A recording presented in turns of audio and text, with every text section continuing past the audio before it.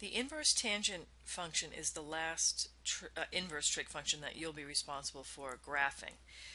The other three I want to show you how to graph on your calculator. Let's start with the inverse tan. This one is actually reasonably easy to do. We need to first again look at a piece of the graph that would be considered one-to-one. And for inverse tan, that piece is actually just one cycle. So we'd be looking at we want to restrict the domain for the inverse tangent function from negative pi over 2 to pi over 2. The range for the tangent function is all real numbers. So we're going to use this information to help us graph the inverse tan or the arctan. And again, I'm going to use, we know we have vertical asymptotes at pi over 2 and at negative pi over 2. And when you're asked to give the equation of an asymptote, you want to make sure you state it as an equation and not just a value. So it's x equals pi over 2 and x equals negative pi over 2. These are vertical asymptotes. I also want three points that I can graph pretty easily, and for tan, these are the 3 points that I know are on the graph. I know 0, 0 is a point on the original graph. I know that pi over 4, 1 is an original point, and negative pi over 4, negative 1. Remember that tan is also an odd function, so if pi over 4, 1 is on the graph, then negative pi over 4, negative 1 is also on the graph, and those 3 points are right here. So when I go to graph my inverse tan, remember what was the domain is now going to be the range and vice versa. So the domain of the inverse tan is going to be all real numbers. The range we're going to get from the restricted domain is going to be negative pi over 2 to pi over 2. And I actually want to again, sometimes when I make a mistake, I edit it out, and sometimes I actually like to leave it in there because it is a common error that students will make, and to try and kind of stop you from doing that, is that there is a mistake with my restricted domain, and hence the range. It's subtle, but just take a few seconds and see if you can figure out what I did wrong and how we can correct it. It has something to do with the fact that that is an asymptote. What I did was I have square brackets here, which means that I'm including the negative pi over 2 and the pi over 2, and those are not in the domain, so I have to use open parentheses.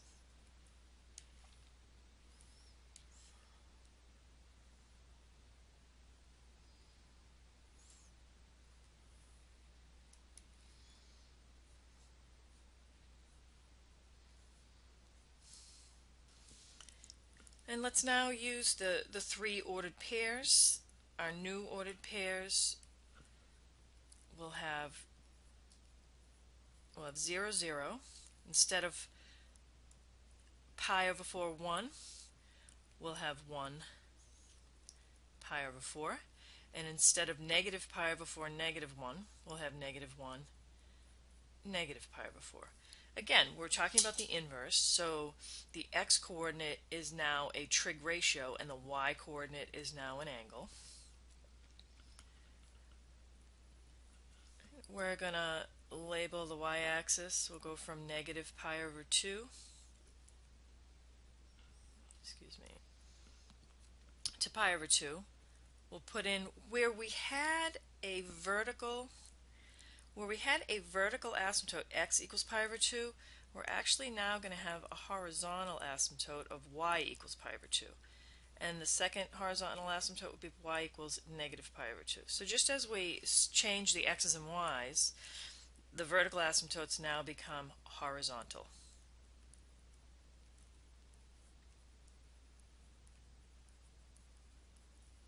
So we'll draw those in.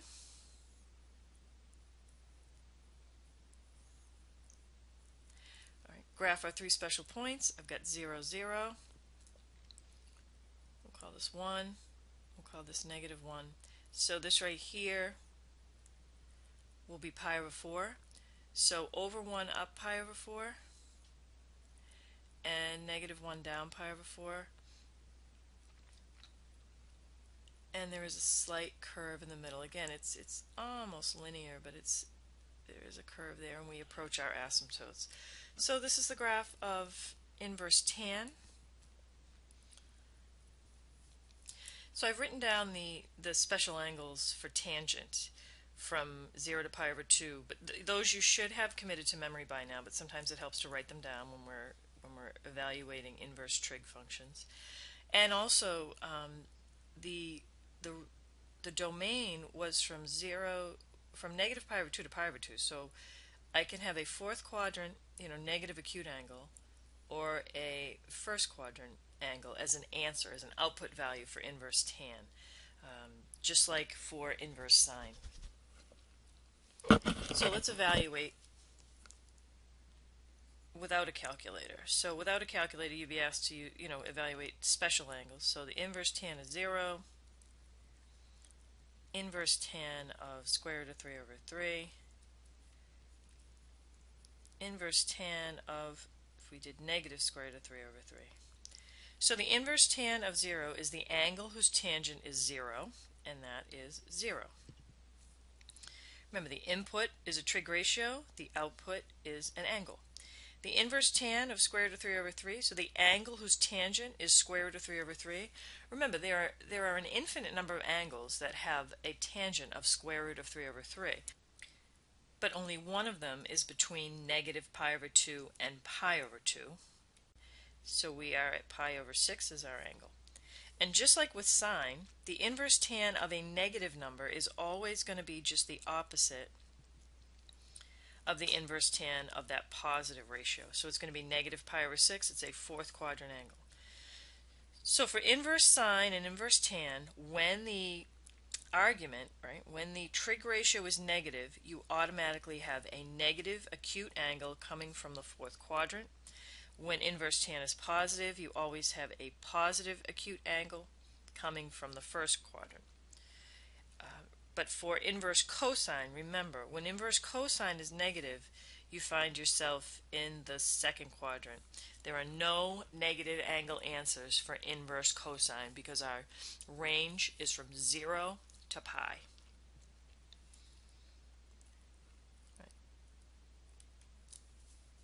All right, I next want to show you how to graph an inverse trig function using your calculator, using the TI. So I'm in radian mode, and I want to use the second function keys to get the inverse sine, inverse cosine, inverse tangent. So I'll hit second sine in my y equals, so we need to be in y equals to graph, x, and close the parentheses. I'm going to do a zoom trig, so that gives me a nice trig window. Now this is, we can see, we know that our domain is from negative 1 to 1, and our range is from negative pi over 2 to pi over 2. We might want to zoom in on this a little bit, so I'm going to trace on 0 and hit enter, and then zoom in and hit enter one more time so we can get a better idea of that graph. And you can see that it really is, it's close to linear. There is a curve there, but it is very close to linear. Let's look at our window from the zoom. So the window is from negative pi over 2 to pi over 2, and negative 1 to 1. If I wanted to just trace on a value, if I traced on 1, I'd hit enter, and so when the trig ratio is 1, the angle is 1.57, and that is pi over 2. So the same can be done to graph inverse cosine and inverse tangent. You can graph this the same exact way.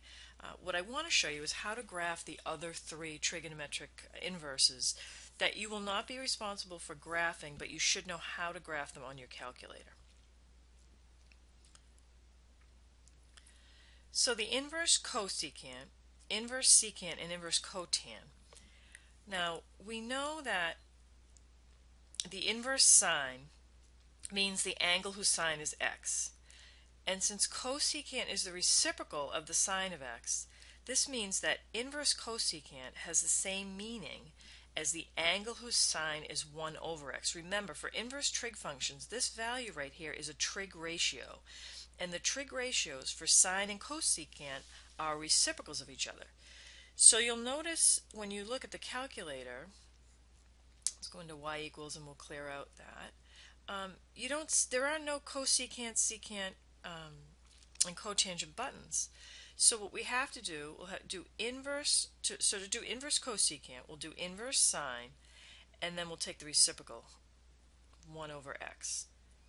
So this means the angle whose sine is 1 over x. That's the same thing as saying the angle whose cosecant is x. I'm going to do a zoom trig, which is a zoom 7.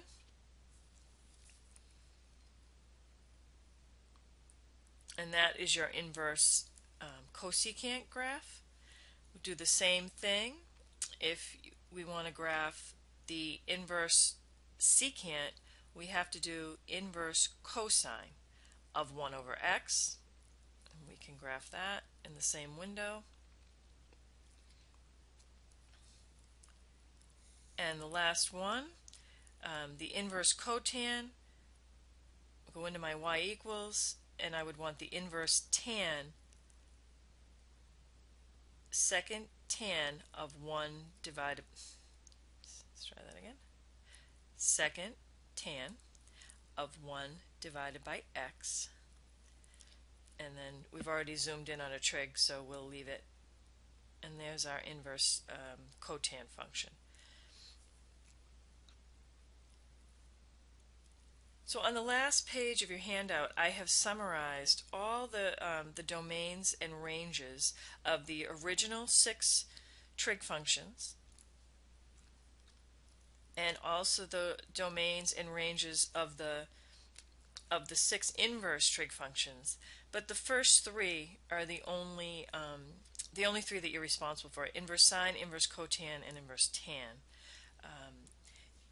You should be able to graph them using your calculator, and you should also be able to evaluate using your calculator. So I'll show you one. So I think if you know how to graph them, you should know how to evaluate one. Let's do one evaluate of an inverse, say, cosecant. So if I wanted to evaluate the inverse cosecant of 2, that's the angle whose cosecant is 2. That's the same thing as the angle whose sine is 1/2.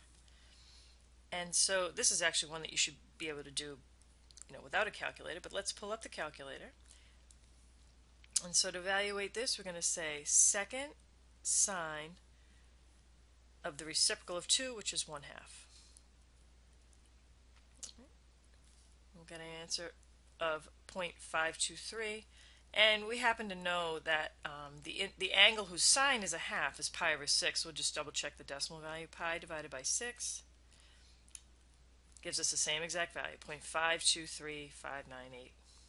So that's how you evaluate the other 3 inverse trig functions. You use the original trig function but take the reciprocal of the argument. So what you need to know, you need to be able to evaluate the inverse trig functions without a calculator, and that would be for special angles only. You need to know the domains and ranges of all of these, of the 6 original and the 3 inverse sine, inverse cosine, inverse tangent.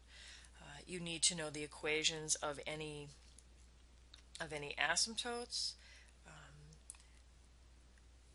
and just basically how to evaluate them.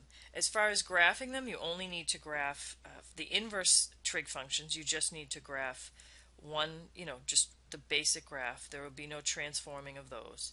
But for sine and cosine, you need to know how to transform them.